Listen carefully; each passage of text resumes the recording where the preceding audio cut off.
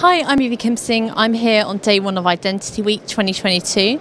I'm joined now by Carey Kolaja from AU10TIX. Could you tell me about the technology you're developing at the moment?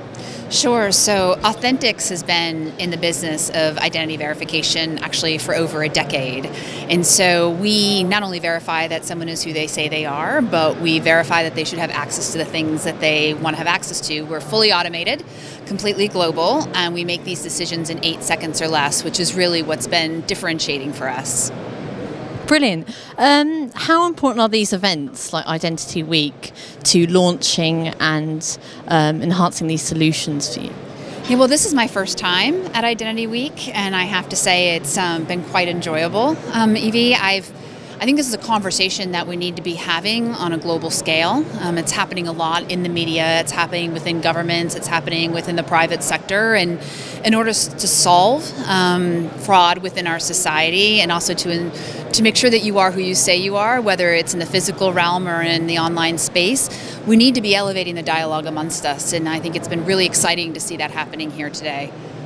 I'm wondering, do you see digital ID technologies replacing maybe physical documents like physical passports? And I think it's a long journey. We've just started this discussion, and I do think that they will coexist for a while.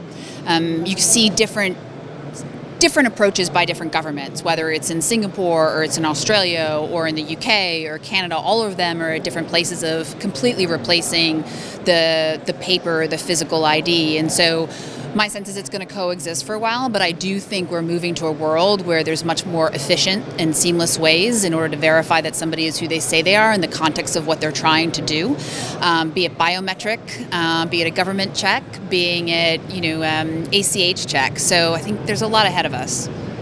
And what is the future for identity in general? Where is the industry heading?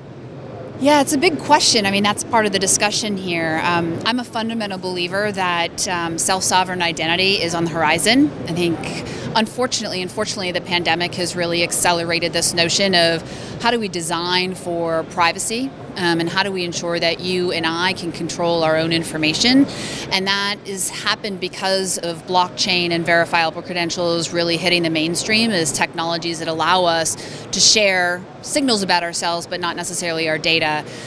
So I do think we're going to be living in a world where the private and the public sector come together, and respecting the individual and their identity and what that stands for will be front and center.